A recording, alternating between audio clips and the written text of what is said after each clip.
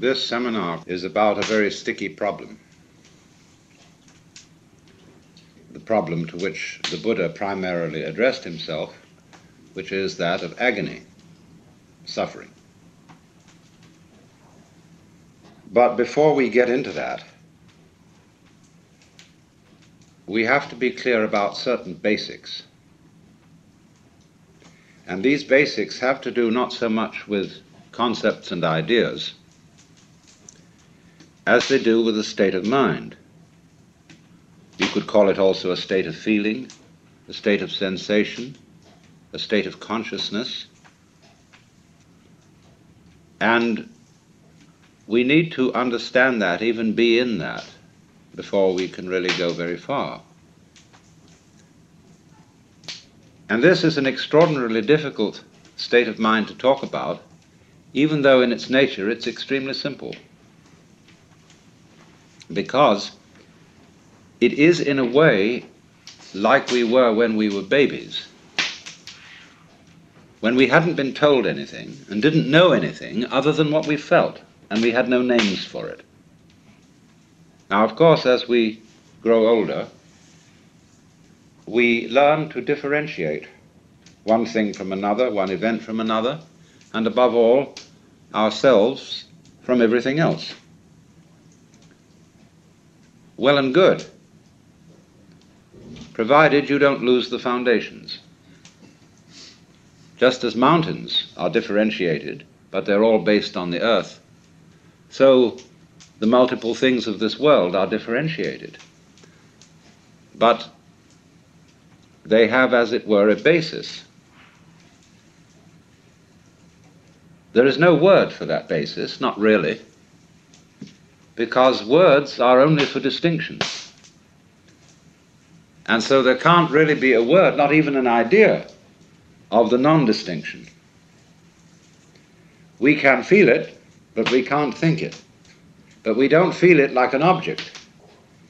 You feel you're alive. You feel you're conscious, but you don't know what consciousness is, because consciousness is present in every conceivable kind of experience. It's like the space in which we live, which is everywhere. It's like a fish being in water, and presumably a fish doesn't know it's in the water, because it never goes out. A bird presumably knows nothing of the air, and we really know nothing of consciousness. And we pretend space isn't there. So, however, when you grow up and become fascinated, which is really the right word, spellbound, enchanted, by all the things that adults wave at you, you forget the background. And you come to think that all the distinctions which you've been learning are the supremely important things to be concerned with. You become hypnotized, just in the same way as when the beak of a chicken is put to a chalk line, it gets stuck on that line.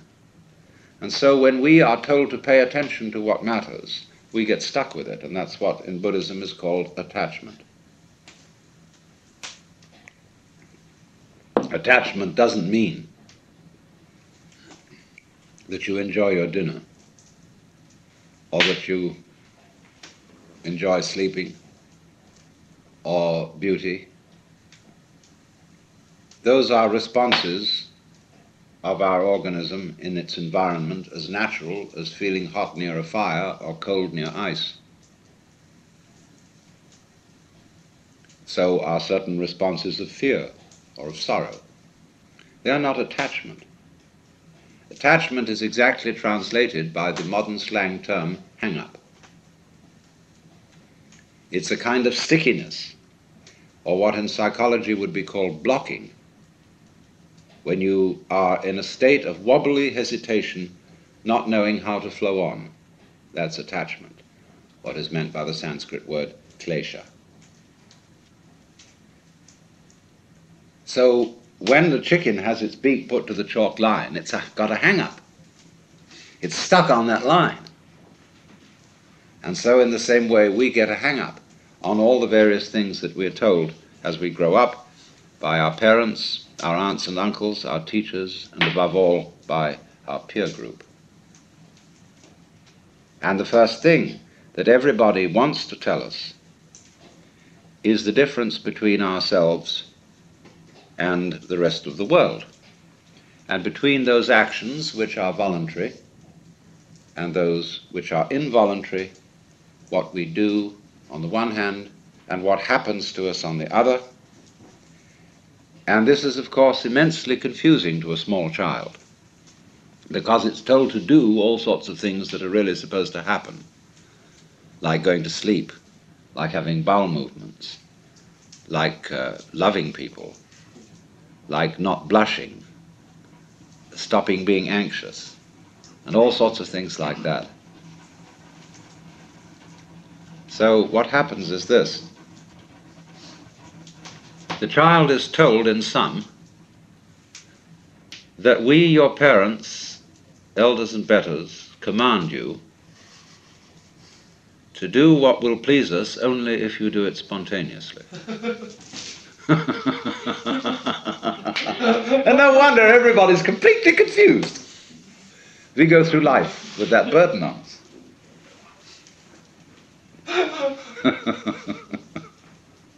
So, we therefore develop this curious thing. We develop a thing which is called an ego. Now, I've got to be very clear to you what I mean by an ego. An ego is not the same thing as a particular living organism.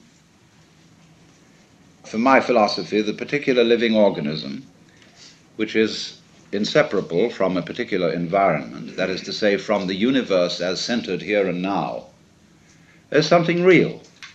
It isn't a thing. I call it a feature of the universe. But what we call our ego is something abstract, which is to say, it has the same order and kind of reality as an hour, or an inch, or a pound, or a line of longitude. It is for purposes of discussion. It is for convenience. In other words, it is a social convention that we have what is called an ego. But the fallacy that all of us make is that we treat it as if it were a physical organ, as if it were real in that sense, when in fact it is composed, on the one hand, of our image of ourselves, that is, our idea of ourselves, as when we say to somebody, you must improve your image. Now, this image of ourselves is obviously not ourselves, any more than an idea of a tree is a tree, any more than you can get wet in the word water. And to go on with, our image of ourselves is extremely inaccurate and incomplete. Would that some God the gifted give us to see ourselves as others see us. We don't. So my image of me is not at all your image of me. And my image of me is extremely incomplete in that it does not include any information to speak of about the functioning of my nervous system, my circulation, my metabolism, my subtle relationships with the entire surrounding human and non-human universe. So the image I have of myself is a caricature. It is arrived at through mainly my interaction with other people who tell me who I am in various ways, either directly or indirectly, and I play about with what their picture is of me, and they play something back to me so that we set up this conception. And this started very, very early in life. And I was told, you see, and you were told, that we must have a consistent image. You must be you. You have to find your identity in terms of image. And this is an awful red herring. A lot of the current quest for identity among younger people is a search for an acceptable image. What role can I play? Who am I in the sense of what am I going to do in life, and so on. Now, while that has a certain importance, if it's not backed up by deeper matters, it's extraordinarily misleading. So therefore, on the one hand, there is this image, which is intellectual, emotional, imaginative, and so forth. Now, we would say, I don't feel that I am only an image. I feel there's something more real than that, because I have a sense of there being a particular sort of, how do we say, a center of something, some sort of sensitive core inside the skin. And that corresponds to the word I. Let's take a look at this. Because the thing that we feel as being myself is certainly not the whole body. Because a lot of the body can be seen as an object. In other words, if you stand, stretch yourself out, lie on the floor, and turn your head and look at yourself, you can see your feet and your legs and all this up to here, and finally it all vanishes, only there's a sort of a vague nose in front. And you assume you have a head because everybody else does, and you've looked in a mirror, and that told you you had a head, but you could never see it, just like you can't see your back. So you tend to put your ego on the side of the unseen part of the body, the part you can't get at, because that seems to be where it all comes from, and you feel it. But what is it that we feel? Because if I see clearly, and my eyes are in functioning order, the eyes certainly are not conscious of themselves. There are no spots in front of them, no defects, in other words, in the lens or in the retina or in the optic nerves that give hallucinations.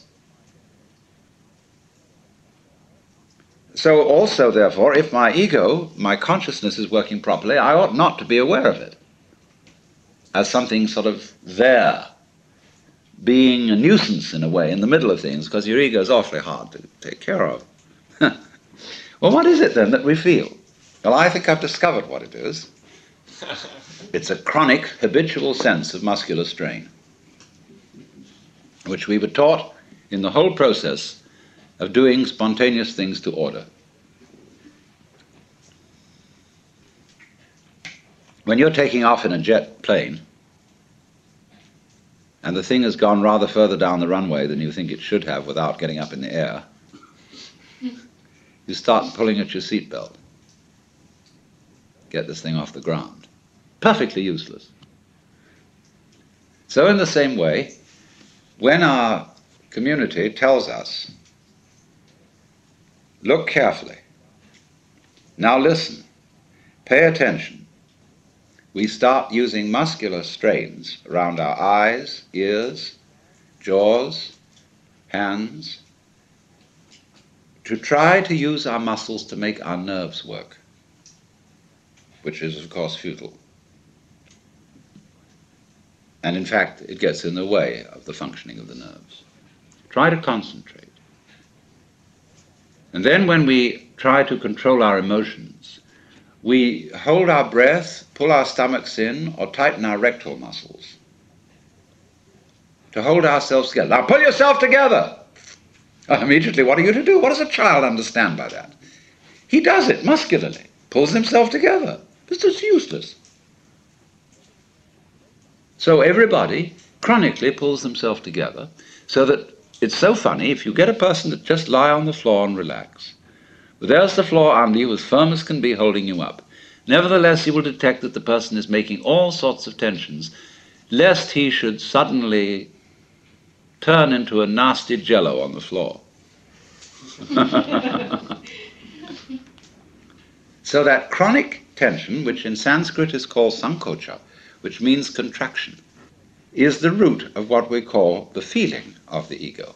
So that, in other words, this feeling of tightness is the physical referent for the psychological image of ourselves. So that we get the ego as the marriage of an illusion to a futility. Even though the idea of an I with a name, with a being, is naturally useful for social communication, provided we know what we're doing and take it for what it is. But we are so hung up on this concept that it confuses us, even in the proposition that it might be possible for us to feel otherwise. Because we ask the question, if we hear about people who have transcended the ego, well, we ask, how do you do that? Well, I say, what do you mean? You, how do you do that? Because the you you're talking about doesn't exist. So you can't do anything about it.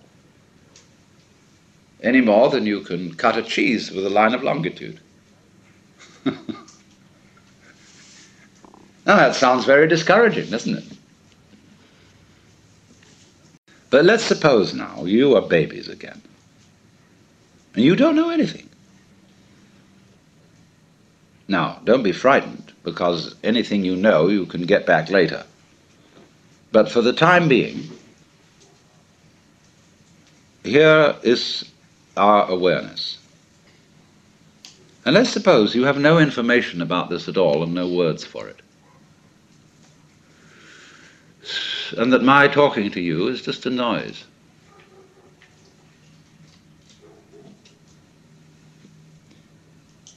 Now, don't try to do anything about this. Don't make any effort. Because naturally, by force of habit, certain tensions remain inside you, and certain ideas and words drift all the time through your mind.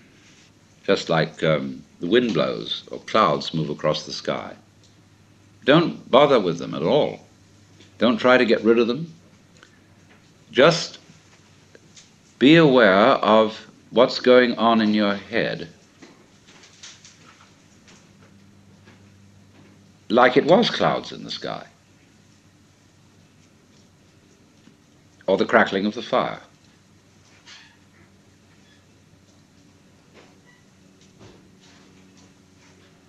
There's no problem to this.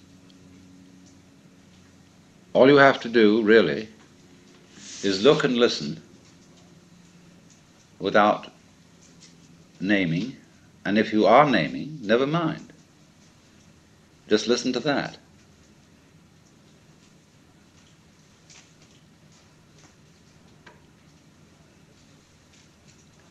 Now, that you can't force anything here, that you can't willfully stop thinking and stop naming, is only telling you that the separate you doesn't exist. It isn't a mark of defeat. It isn't a sign of your lack of practice in meditation. That it runs on all by itself simply means that the individual separate you is a figment of your imagination. So you are aware at this point of a happening. Remember, you don't know anything about the difference between you and it. You haven't been told that. You've no words for the difference between inside and outside, between here and there, and nobody has taught you that what you see out in front of you is either near or far from your eyes. Watch a baby put out a finger to touch the moon.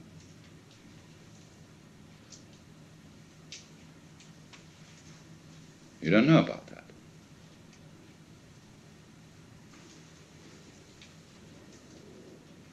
Just, therefore,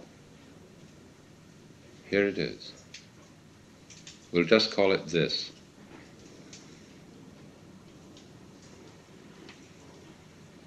And if you will feel it, the going on, which includes absolutely everything you feel.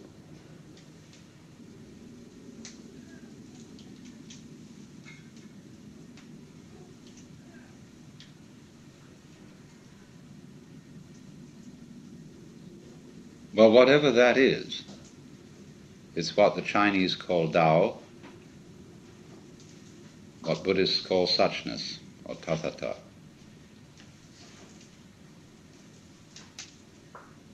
And it's a happening. It doesn't happen to you, because where is that? You, what you call you, is part of the happening, or an aspect of it. Has no parts. It's not like a machine. And it's a little scary, because you'd say, well, who's in control around here? Why should there be anyone? Now, that's a very weird notion we have, that processes require something outside them to control them. It never occurred to us that processes could be self-controlling. Even though we say to someone, control yourself. We can always, in order to think about self-control, we split a person in two. So that there's a you separate from the self that's supposed to be controlled. Well, how can that achieve anything? How can a noun start a verb?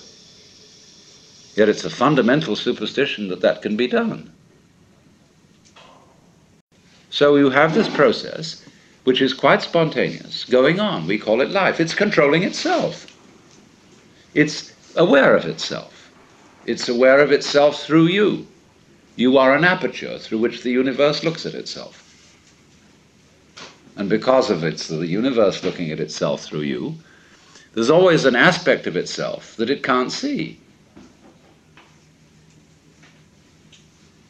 So it is like that snake, you see, that is pursuing its tail. Because the snake can't see its head, like you can't.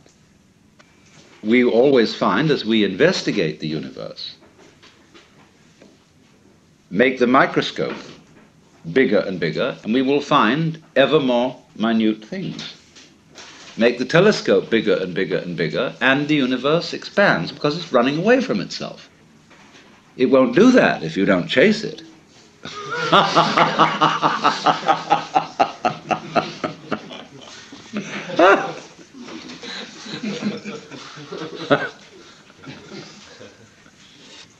So, it's a game of hide and seek.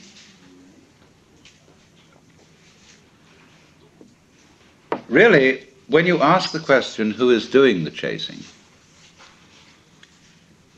you are still working under the assumption that every verb has to have a subject.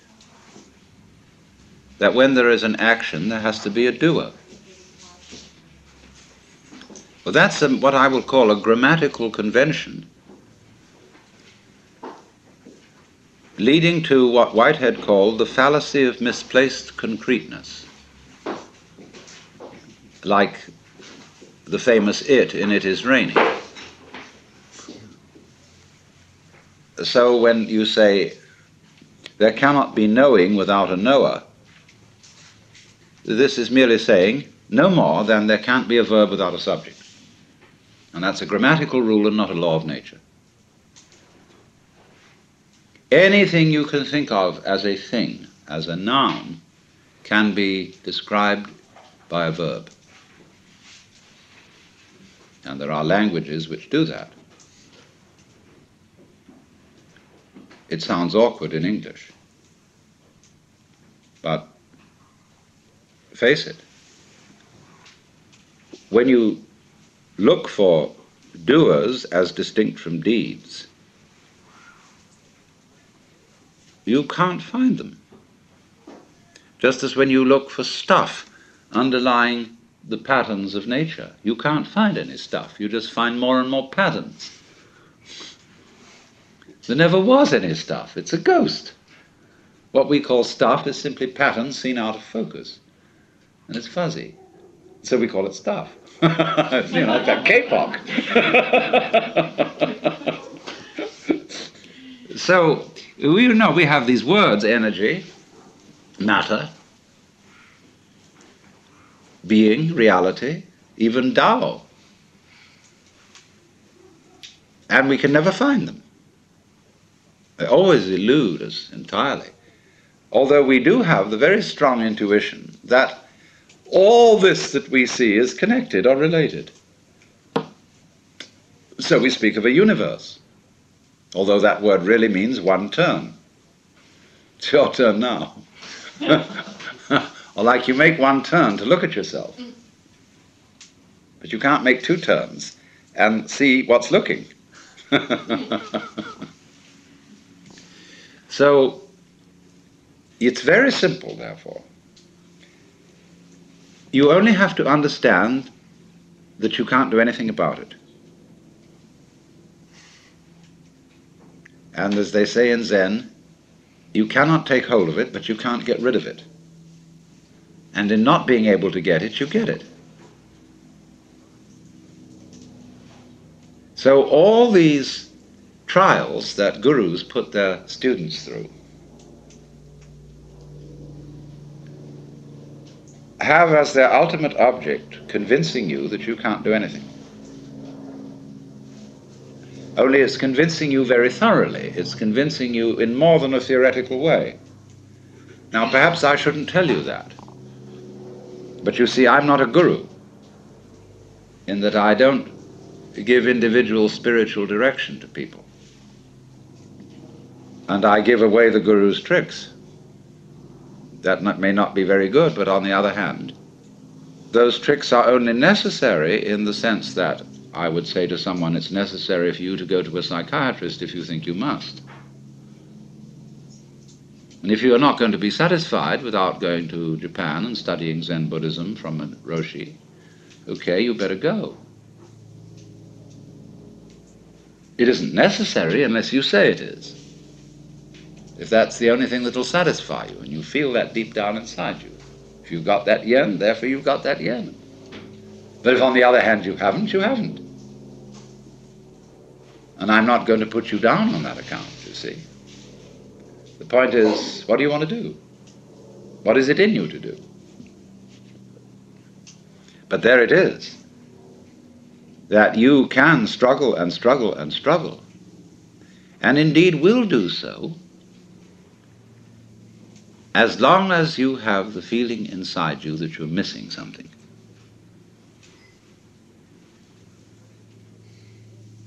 And people, your friends, all sorts of people will do their utmost to persuade you that you're missing something. Because they're missing something, and they think they're getting it through a certain way. And therefore, to assure themselves, they'd like you to do it too. So there's this thing. And you see, a clever guru beguiles his students by letting them have the feeling of success and accomplishment in certain directions. A guru gives people exercises, A, that are difficult but can be accomplished, and B, that are impossible. You'll always be hung up on the impossible ones, but the possible ones you will get a feeling of making progress, so that you will double your efforts to solve the impossible exercises. And then they range things in many, many ranks and levels through which you can advance. This stage of consciousness, that state of consciousness, or think of the degrees of masonry, or so on. Ranks in learning things, the different belts you get in judo and all that kind of jazz. You can do that. And it gives people this sense of competing with themselves or even with others, because of the feeling inside that there is just something I'm missing. And of course, if you are learning any sort of skill and you haven't perfected the skill, there is indeed something you're missing. But in this thing that we're talking about, that isn't true. Because you, as the Buddhists say, are Buddhas from the very beginning. And all that searching is like looking for your own head, which you can't see and therefore might conceivably imagine that you'd lost. So that indeed is the point, that we don't see what looks, and therefore we think we've lost it. And so we're in search of the self, the Atman. Well, that's the one thing we can't find, because we have it. We are it. But we confuse it with all these images. So therefore, if you understand perfectly clearly that you can't do anything to find that very, very important thing, God, enlightenment, nirvana, whatever, then what?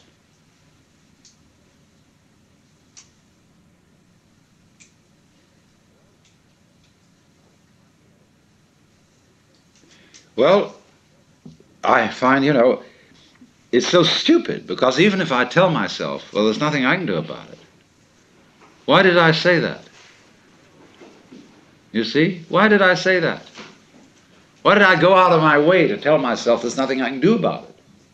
Because in the back of my mind there was a funny little feeling that if I did tell myself that, something different would happen. See? All right. So even that doesn't work. Nothing works. Now, when absolutely nothing works, where are you? Well, here we are. I mean, there's this feeling of something going on. Now, the world doesn't stop dead when there's nothing you can do. There's something happening. Now, just there, that's what I'm talking about. There's the happening. When you are not doing anything about it, you're not doing anything about it, you just can't help it. It goes on despite anything you think or worry about or whatever. Now, there is the point. Right there. And remember, although you will think at first that this is a kind of determinism, there are two reasons why it isn't. One, there is nobody being determined. Now, other people think of determinism as the direction of what happens by the past, the causation of what happens by the past. Now, if you will use your senses, you will see that that is a hallucination. The present does not come from the past. If you listen, and only listen, close your eyes, where do the sounds come from according to your ears?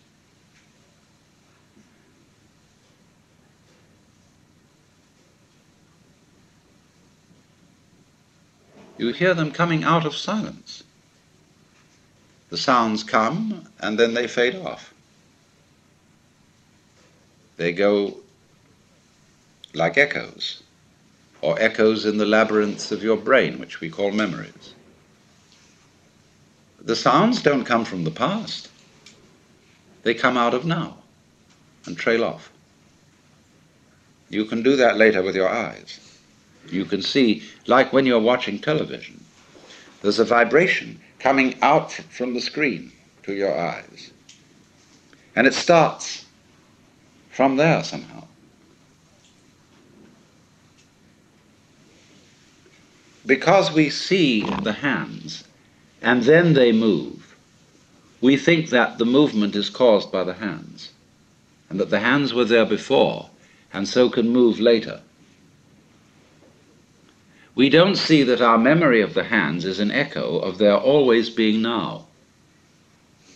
They never were, they never will be, they're always now.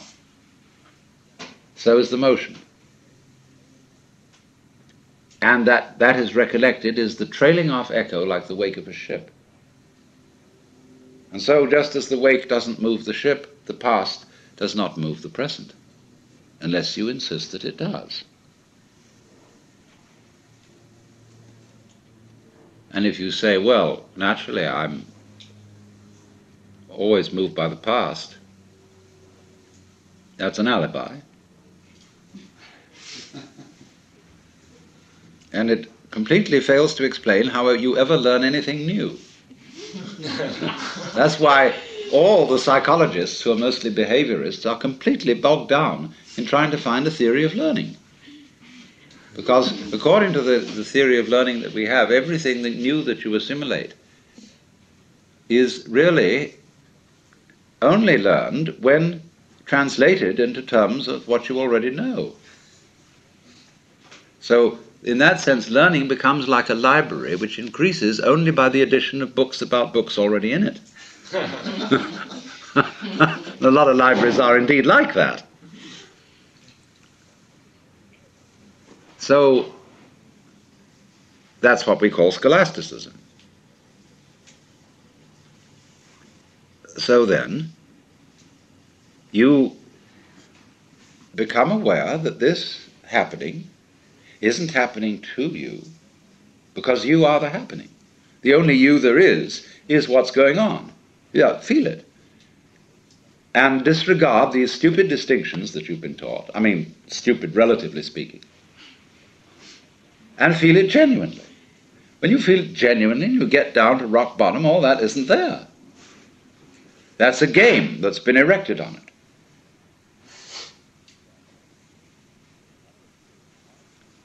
And it isn't determined. In other words, you get this odd feeling of a synthesis between doing and happening, in which doing is as much happening as happening, and happening is as much doing as doing. And if you're not very careful at that point, you'll proclaim yourself God Almighty, in the Hebrew Christian sense. Like Freud alleges babies feel that they're omnipotent. And in a way they are. I am omnipotent insofar as I'm the universe. But I'm not omnipotent in the role of Alan Watts. Only cunning.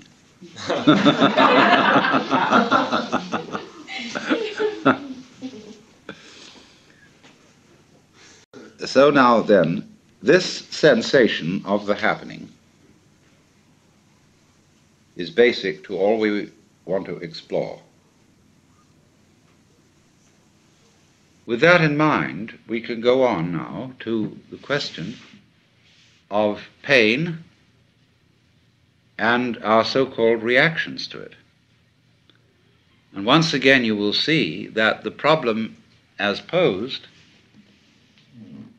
immediately sets up the duality of the pain and the one who suffers it, the one who offers resistance.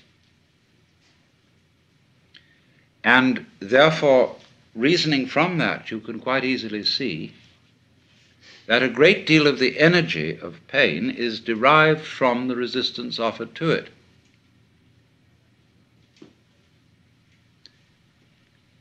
And that resistance takes very many forms, not only of attempts to get away from a pain which is present. Let's suppose you tried to run away from a migraine headache. As you carry it with you, you can't get away from it, and it seems to be absolutely in the middle of everything that you are. So that however much you thresh and resist, the pain goes with the threshing. Other forms of pain are problematic to a large extent because of our prior anxiety about them and because of the valuations that we put on them. And we may as well start from that point.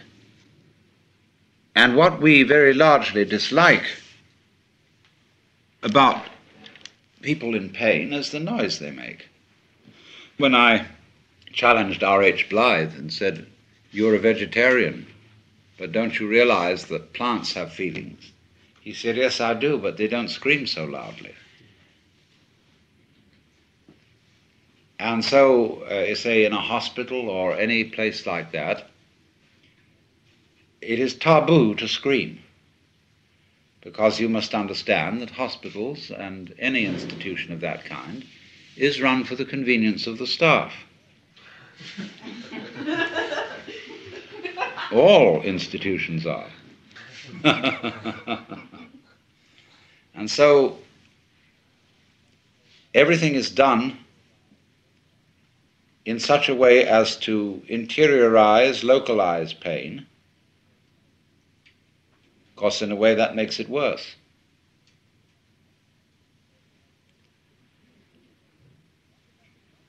So we have a big, big social problem, fundamental, right from the beginning, about our reaction to anything painful.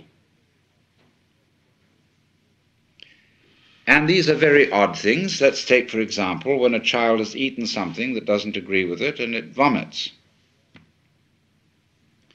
Now, you well know that when you've got a bad stomach, that vomiting is a very pleasant release from that. But because when Mama sees the vomit, or somebody else does, they say, ugh, you are taught that doing it is socially unacceptable, and therefore people suppress vomiting and learn from their parents that it's nasty, just as they learn that excrement is nasty, and just as they learn to worry about disease and death.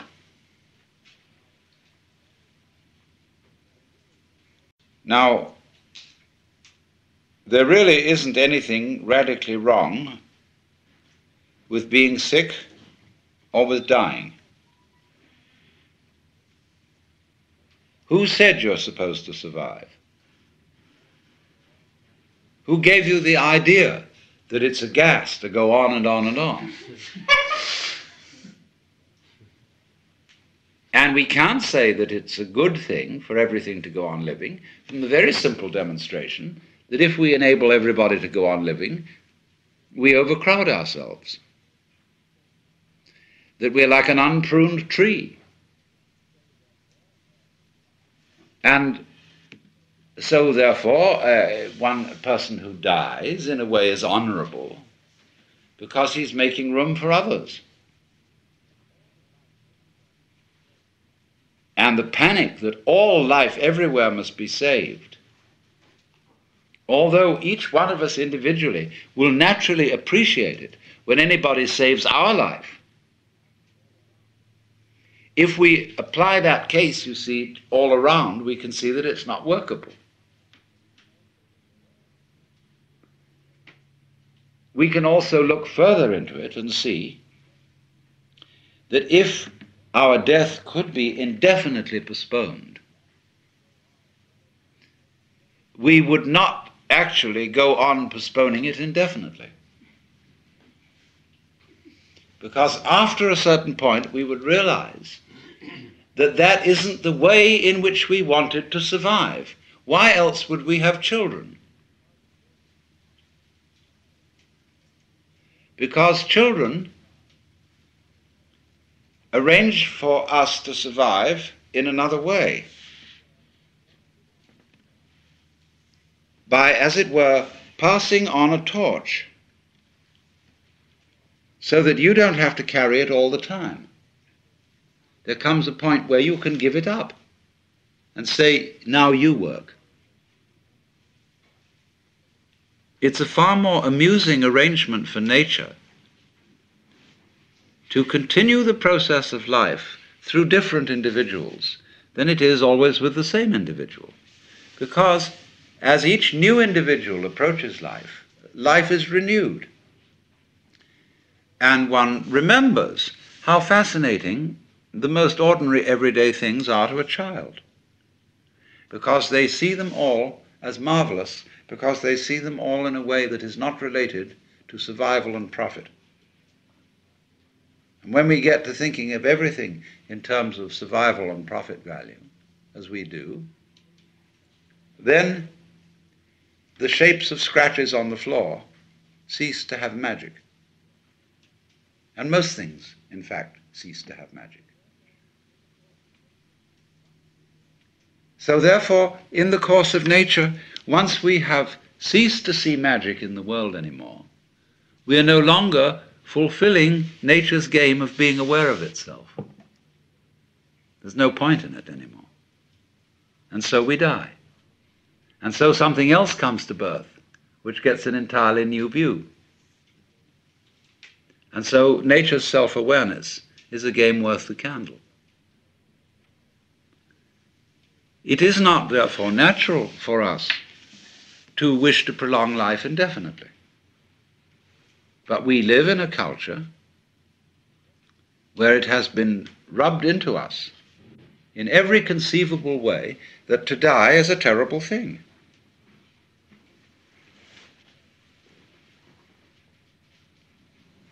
And that is a tremendous disease from which our culture in particular suffers. And we notice it firstly in the way in which death is swept under the carpet. This is one of the major problems in hospital work. When a family conspires with the doctor to keep from grandmother the knowledge that she is dying. Grandmother suspects that she is dying, but probably doesn't really want to know for sure. And her family talk with her in such a way as to say, well, it'll be, you'll probably be getting all right in a few weeks, and won't it be nice to be able to do this, that, and the other, because they have this funny feeling that it's important to build up courage and hope. And so they become liars, and a mutual mistrust develops. Because once you are playing the game on that level, you tend to play the mistrust on other levels.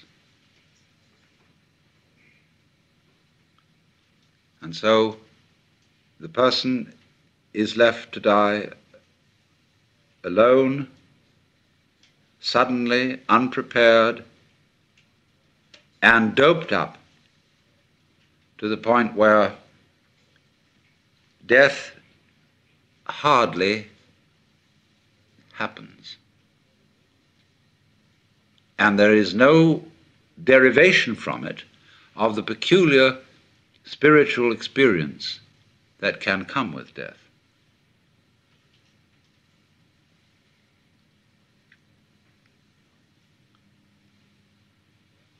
Back in 1958, I was in Zurich, and there met a most extraordinary man by the name of Karlfried von Dürkheim.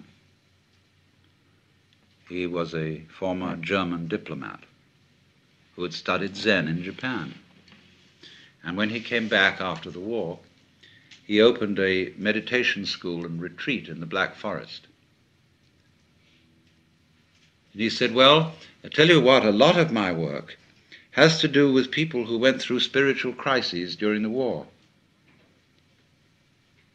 And he said, you know, we all know that when a person's in an absolutely extreme situation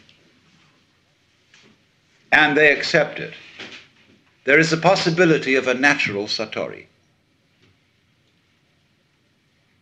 And that's what I mean when I was explaining that when one gets to an extreme, that is to say, to the point where you realize that there is nothing you can do about life, nothing you can not do about life, then you're the mosquito biting the iron bull. Well, so in the same way he said, look, you heard a bomb coming at you. You could hear it whistle, and you knew it was right above you and headed straight at you, and that you were finished. And you accepted it. And suddenly, there was this strange feeling that everything is absolutely clear. You suddenly see that there isn't a grain of dust in the whole universe that's in the wrong place. That you understand completely, absolutely, totally what it's all about. Because you can't say what it is. But he said in so many cases the bomb was a dud and they lived to tell the tale. Or he said you were in a concentration camp.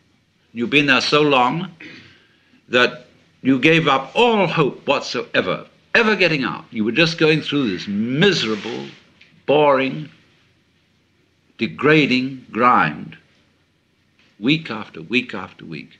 Nobody paid the slightest attention to you as an individual.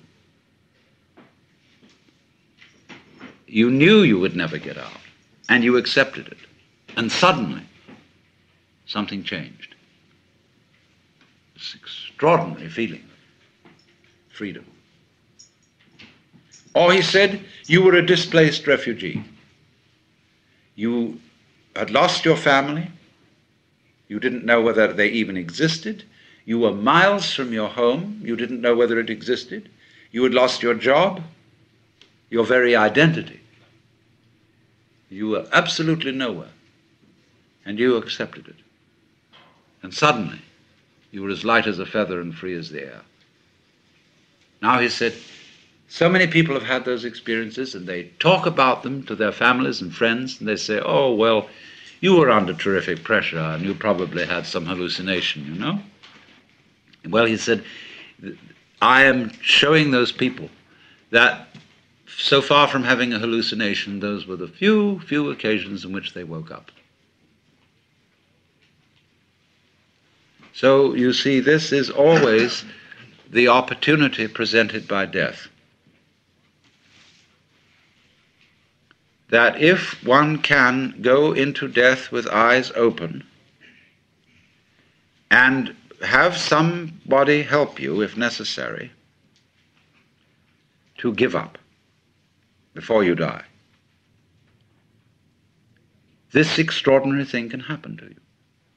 So that from your standpoint, in that position, at that time, you would say, I wouldn't have missed that opportunity for the world. Now I understand why we die.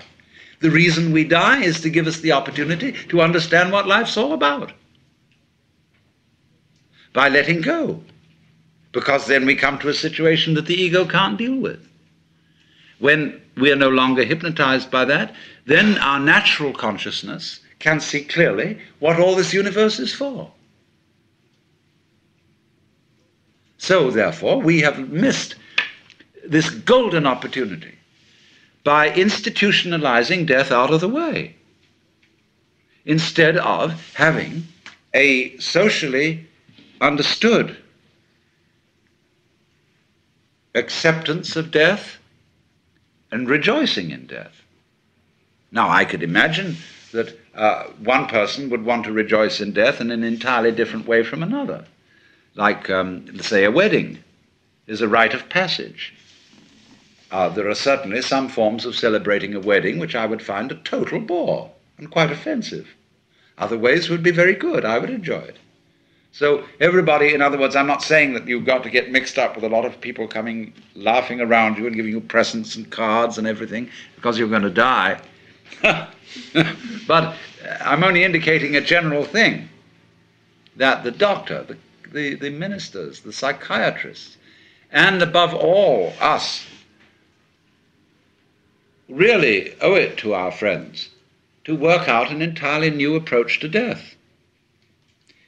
Because what has happened, you see, from earliest childhood, the child learned that great uncle was dying and saw the family put on long faces and say, oh, that's too bad. Even Christians who think they're going to go to heaven, you know, they get absolutely morbid, more so than anybody else, about death, because heaven, as they all know, is a very boring place.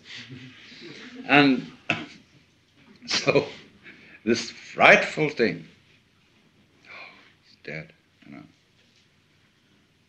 Now one understands that for the living, to lose someone you love, or even for a dying person to worry about what on earth my wife, my children, my whatever are going to do without me.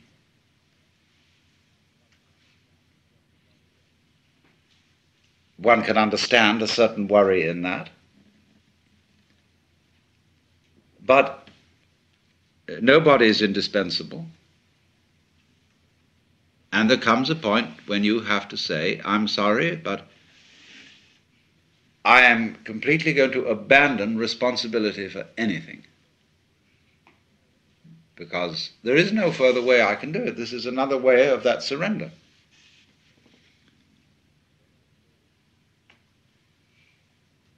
And then the curious thing that occurs is the moment all that has dropped, suddenly it dawns on you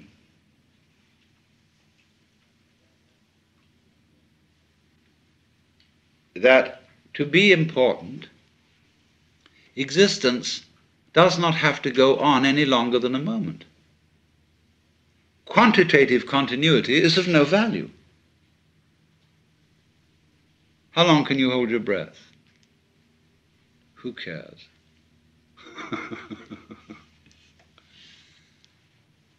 So it follows from that, you see, that if any one of us, without being shocked into it by being bombed or put in a concentration camp, could at this moment be as one about to die,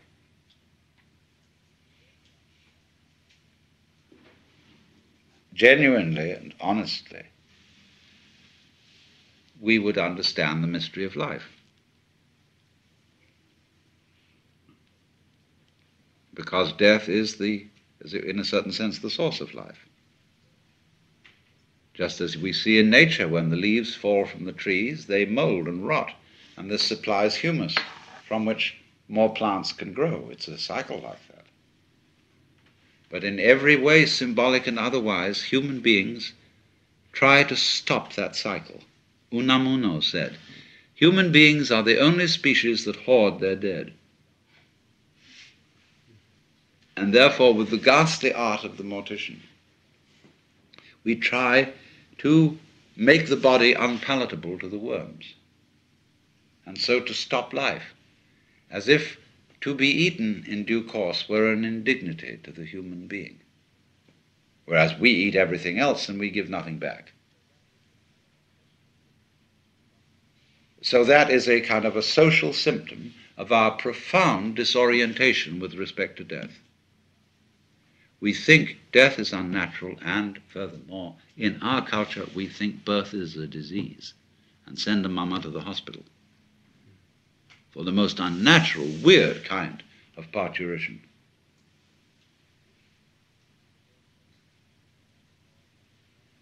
In other words, more and more one regards the healthy and inevitable and natural transformations of the body as pathological. I can imagine, people having sexual intercourse on an operating table to be sure that the whole thing is hygienic.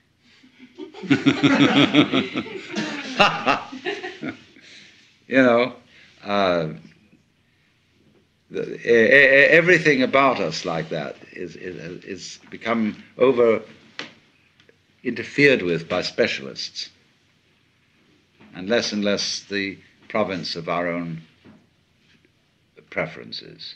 It's very, very hard indeed to die in your own way without some blasted bunch of relatives come fussing around and insisting that you go to a hospital, that you get fixed with the tortures of being fed through tubes and things to keep you alive indefinitely and waste the family savings. It's even a crime to commit suicide. Now, this is simply nonsense. It's this perfect panic to survive at all costs. Now, let's get practical. You say, okay, I understand what you are saying theoretically, but I know that I would be terrified if somebody was going to tell me that I'm going to die, and that I would look frantically around for some doctor, some sort of something, that this panic to live is in us in an uncontrollable way, and this is part of the reason why we say we have an instinct to survive. The instinct is this panic. So let's take another step now, in the same way as I showed you steps about realizing that you don't have an ego. You say to yourself in the ordinary way, when you feel that panic, you feel a bit ashamed of it, even though you've been taught that you should do everything possible to survive. See what a bind you're in here? So one feels, oh goodness, I must face this thing calmly and bravely and not be in this panic. But the point of the fact is, you are in a panic, and you can't stop it. Now that's very important, because this is another way of showing you the same thing that death is showing you, that you can't do anything about it. Just as when you finally realize you can't do anything about the death, you could have solved all that before by understanding you couldn't do anything about the panic. But if you think all the time, I'm supposed to stop this panic, then all that happens is you're at cross purposes with yourself again. The panic is, of course, put off in the ordinary way. We all know we're going to die. But it's sufficiently far off so that we can put it out of our minds. And anybody who does put it into our minds in the ordinary way is taken to be a skeleton at the banquet, a Cassandra, and gloomy, so that the old-fashioned preacher of bygone days, who preached about death, and those monks who kept skulls on their desks, and all that sort of thing, is regarded today as very morbid. Why, in the Baroque times, there was a fashion for a while of making tombstones with marvelous sculptures of skeletons and bones all over them. And on the Via Veneto in Rome, there is a Capuchin church where down in the crypt there are chapels made where the altar furnishings and everything are made entirely from the bones of departed monks. Then we have among Tibetans and in Buddhists graveyard meditations, and they have trumpets in Tibetan Buddhism made of human thigh bones, and they have cups, ritual cups made of the domes of human skulls, richly worked in silver and turquoise. And we say all that is very morbid. So, from this point of view, you can see, first of all, theoretically, how death can solve its own problem. Now, if you say, I can only see it theoretically, and I can't go the whole way with you, then I will ask you, what is blocking you?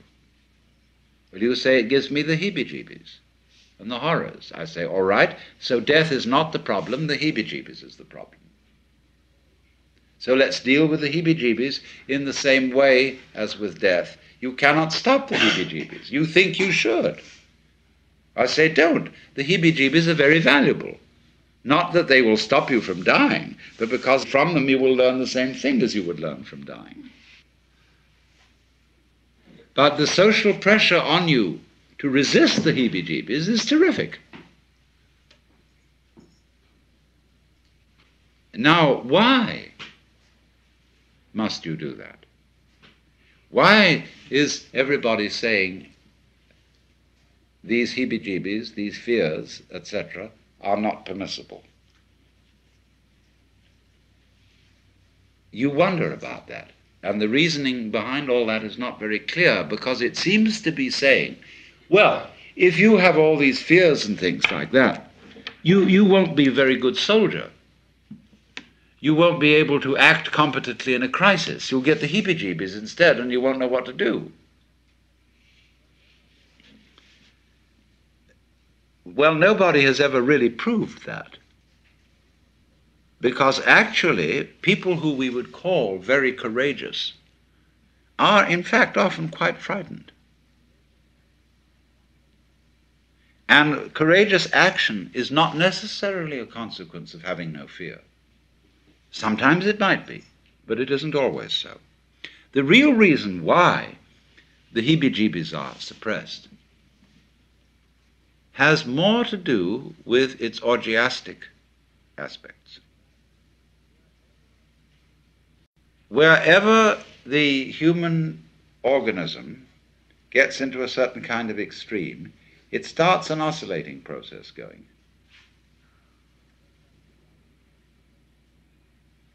Just as it does in sexual orgasm.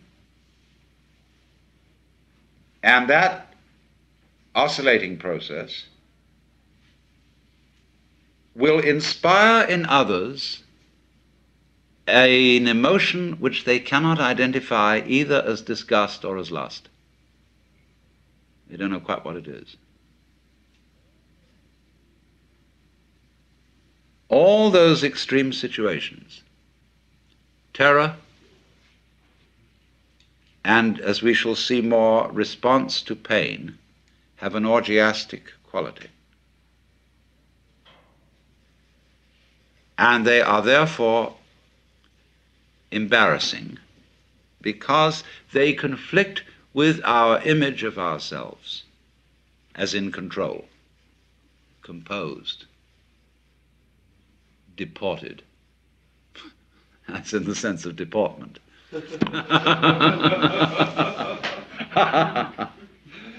But it would be shameful, in a way. You might not want to look at your own face in a state of complete sexual rapture. As a matter of fact, if you saw a photograph of your face, you wouldn't be able to tell whether you were in pleasure or in pain. It might be either. Because then, you see, what has happened is that a tide, a vibration, a pulsation has taken over the whole being, so that you are, as it were, in the possession of a god. And that's something taboo. So we begin here to move into a very difficult area,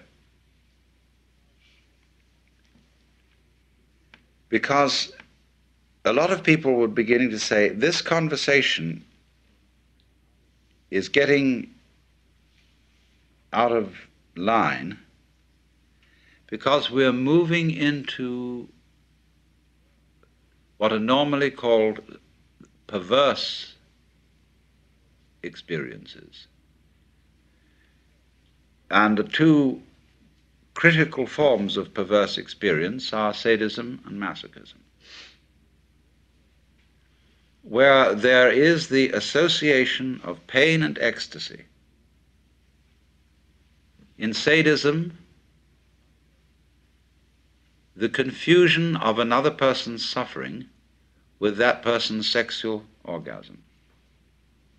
In masochism, the identification, or if you want to say confusion, of your own suffering with sexual orgasm. Now we say, well, that's pathological, that's absurd. But it exists. People do it all the time, both ways, and sometimes both together.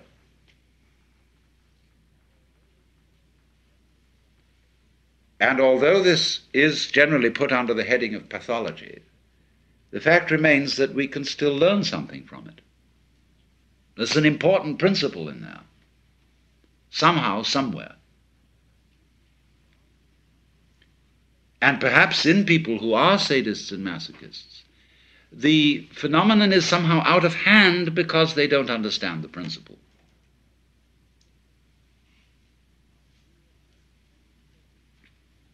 Now, do you realize many sadists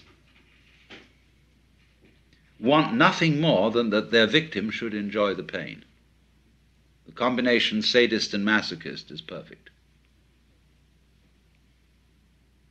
And many sadists would be quite reluctant if the victim really didn't like participating in this at all. And so there's the joke of the masochist asking the sadist to beat him, and he says, I won't.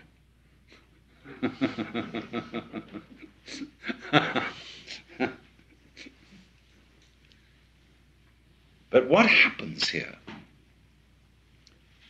is that pain and the attendant convulsive behavior of the organism is associated with the erotic. A different value is given to the same symptoms, as, say, it is common in France to get a young woman really aroused, you know, and she will say, "Tue-moi, tue-moi, kill me, kill me," as if to know, to go as far as you can in throwing yourself away to somebody else. You know, do anything you want to. And in that abandon, you see, there is the possibility that an undulation of feeling, which is total orgiastic feeling, may take over. And in that feeling, you see, you are one with what is happening completely. And that's what everybody, as it were, finally aspires to.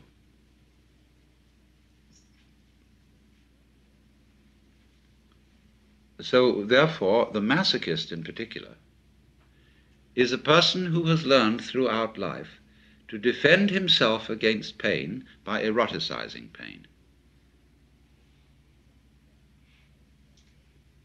Now, do you understand how, therefore, different valuations can be put on one and the same vibration?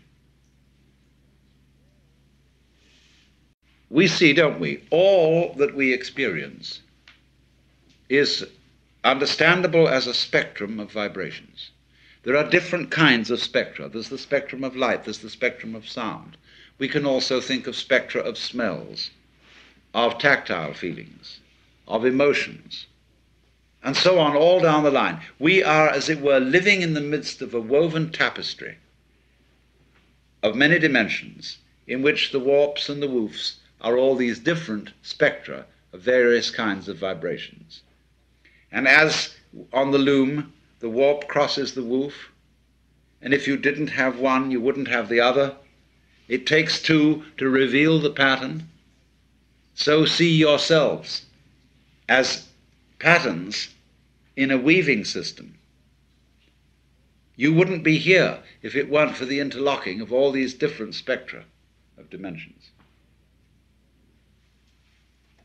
So then, here they go, and these things are vibrating. Now, when it reaches a certain point, you say, oh, that's too much.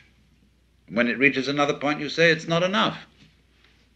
Why, there's nothing here. I don't feel a thing. No, I'm going to go to sleep.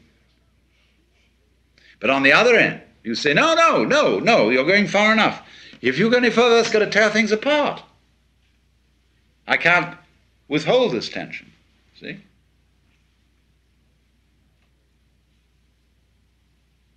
Now, so some people will say, all right, now relax, take it easy. But often you see the point is you can't do that. So then, what I would say to the person who cannot relax, I will stress his tension. Go the other way. In other words, go with the line of least resistance. Say, okay, you're tense about all this. Now let's say, really tense. Let's scream, no. See, get violent inside. This is not to happen, see? But so that one way or the other, you see, it doesn't matter which you go, you'll begin to get into this thing, which is what is happening when the boat of life begins really to rock. Get rocking with it by whatever way is open. But you are not going to force the issue here. Instead of saying to you, you should be doing it another way than you're doing it, I will be saying, now find out the way you must do it and go that way. Now, this is a general principle of an art, and we will find there is a kind of, there are limits to this art and how it can be used and so forth. But once the general principles are clear, there aren't many serious problems left. That if you begin to look at it in that way, you will begin to realize that ecstasy, by one road or another, is inevitable. that indeed ecstasy is in a way the nature of existence. There is a universe for the simple reason that it's ecstatic. What else is all this fireworks about? It is just like music in this ecstatic thing going off. And you have to be certainly careful in a little way here that any initiation into a deep wisdom is apt at first to demotivate you. You think, what the hell am I doing? And all these projects and building this up and that up or doing something to save the world or so on and so forth. Well, why?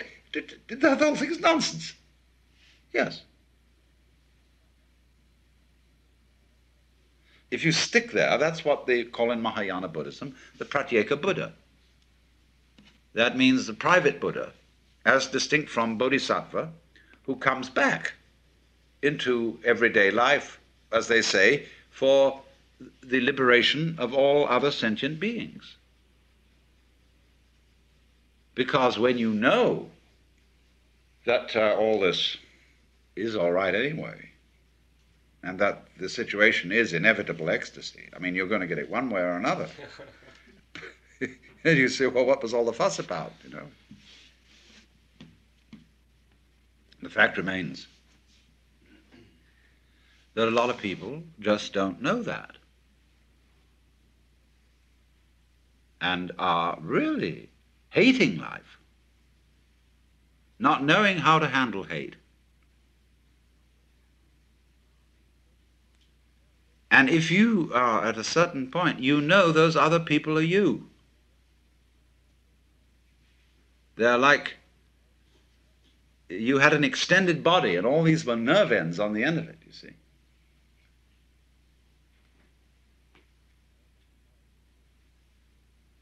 However, you know also that you can't really show them anything they don't already know and won't be able to show them anything else until they know it.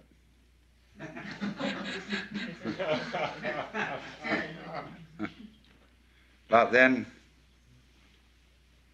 the question, what shall I do, has now disappeared. It should have disappeared in the beginning because there wasn't any real I, there was just the happening.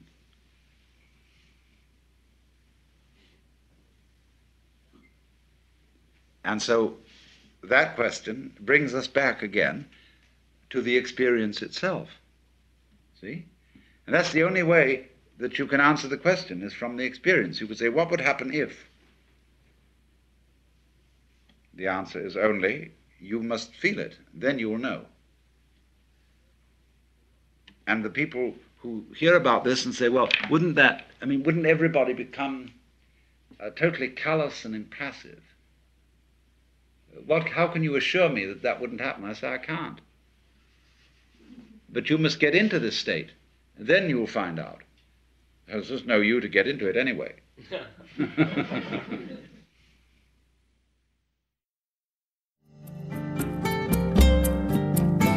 This concludes Session 5 of Out of Your Mind, Essential Listening from the Alan Watts Audio Archives.